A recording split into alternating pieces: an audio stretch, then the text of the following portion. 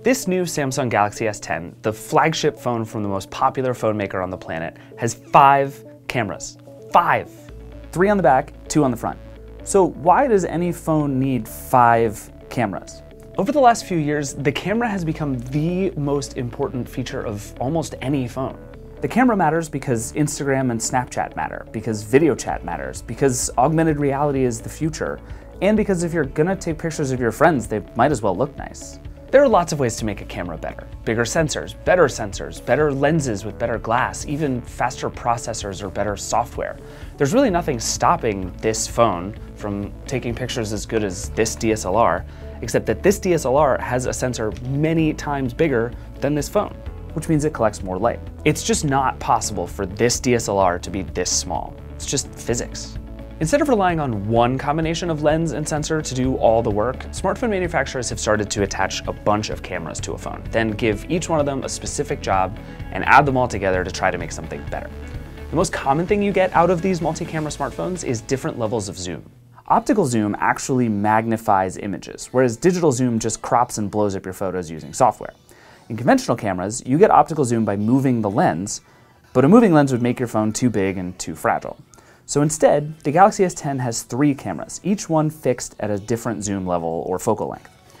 On this phone, if you want to shoot a really wide photo, you're shooting out of one lens, a normal range photo uses another one, and a zoomed in photo uses the third. That's also what the 1x and 2x zoom do on the iPhone, by the way. There's a lot more that these cameras can do too. You know the portrait mode on your phone with the blurred background around your subjects? That's possible because the 2 cameras act like eyes. Each one sees a slightly different angle of the image, and they combine to give the camera something like depth perception. Once the camera learns how far away things are, it can do things like blur the background or even change the lighting in the shot. Another way to achieve the same effect is by using one camera plus a separate depth sensor that's used just for getting that 3D effect. That's what this S10 does with the front-facing cameras. Only this one is an actual camera. The other lens is just for processing that blurry background. Some phones, like this Essential phone, also use a black and white camera instead of a second regular sensor. It's actually able to collect more data about depth and lighting because its sensor doesn't have to worry about reds and greens and blues. It can just register how much light is coming in. Then the phone can use that depth data with the color sensor to make sharper, more detailed photos. Plus, a lens like this one typically takes awesome black and white photos.